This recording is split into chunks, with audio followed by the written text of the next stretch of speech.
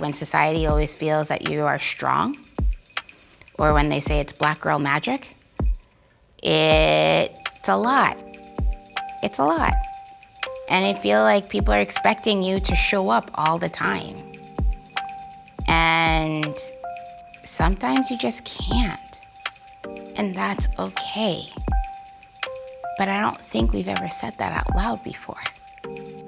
And I think that's what's important. It is having these conversations. The more we destigmatize mental wellness, the better it's going to be for everyone. And I think that's the biggest thing that the Loveland Foundation tries to address every single day.